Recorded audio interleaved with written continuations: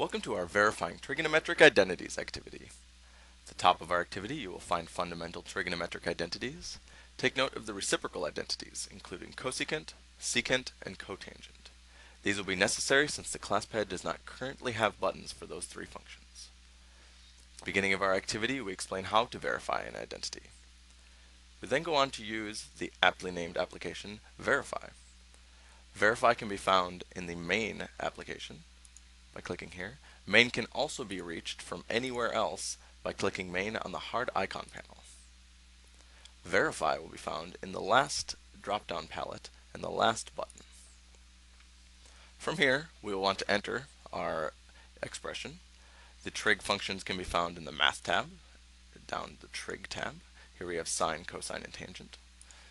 Put in sine of t squared plus cosine of t squared plus tan of t squared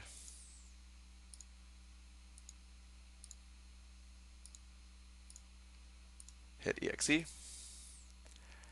and you'll notice that the top line has been manipulated. It is currently centered, and so there are scrolling arrows on each side of the screen. Also, each of the terms has newfound parentheses in order to further clarify that it is sine of t that is squared. Our next step in our proof would be to substitute the sine of t squared plus cosine of t squared with a 1. 1 can be pushed from the calculator itself or from the soft keypad. We'll add tan t squared.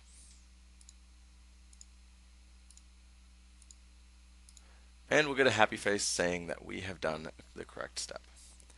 If our expression was not equivalent to the previous line, we'll get an error and a sorry not equivalent, sad face, and we will be forced to hit OK before continuing.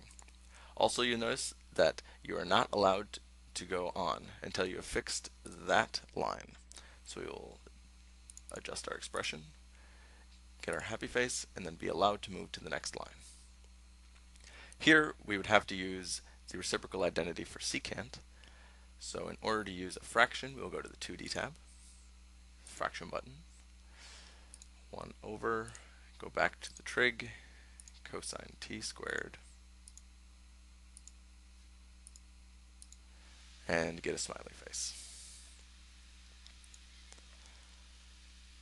Our activity then goes on to have the students do a couple exercises. We next have some explanation how to do some more difficult proofs involving factoring, then involving multiplying by conjugates of the denominator. We have 2 more exercises, and then at the end we have the solutions given via Verify.